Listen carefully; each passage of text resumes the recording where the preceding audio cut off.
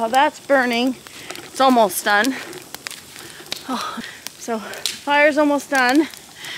And while that's burning, I've got to take clips off the old kennel right there, because we are gonna prepare to move our pigs out into the woods again, except with a better setup. One that will be more friendly towards the coming winter. So I've got to cut off all these zip ties.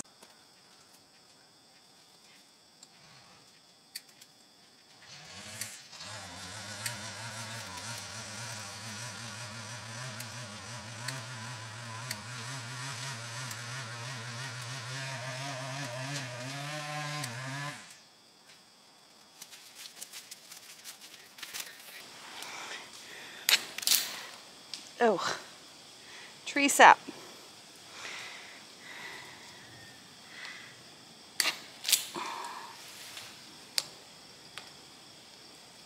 I'll have to show you where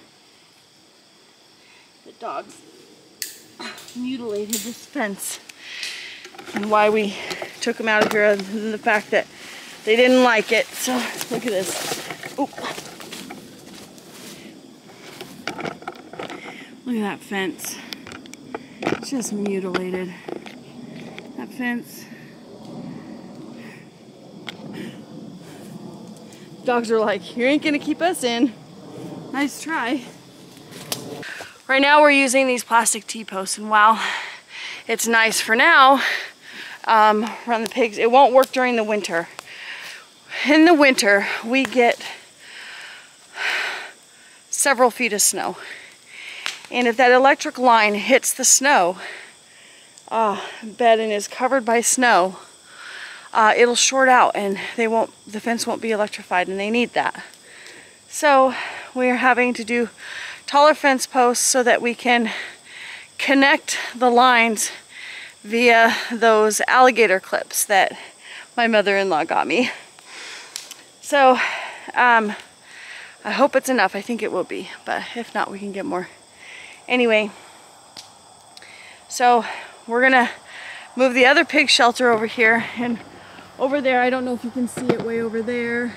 Let's see if I can find my finger here. Way there is the first pig shelter. It'll stay there. The second one is gonna go up here. So the pigs will have all the way up to the front of the tree line, and they will go all the way back, way into the woods. So, and they're just gonna run in this area. I think they're really gonna love it.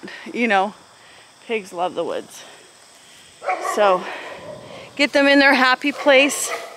Let them start to forage. Give them a small area at first, and then we'll widen it up after Minty goes to be processed, and then we'll probably have to separate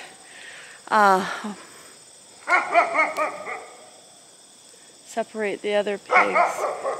Boy, Finley, what is it?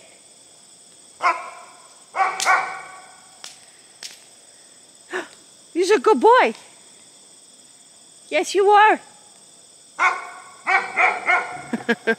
He loves to guard. So I think that this burn is a success. What do you think? I'll probably just make sure all the branches are in there, and then I'll let it burn out. But this was a huge pile at first. Now, not so much.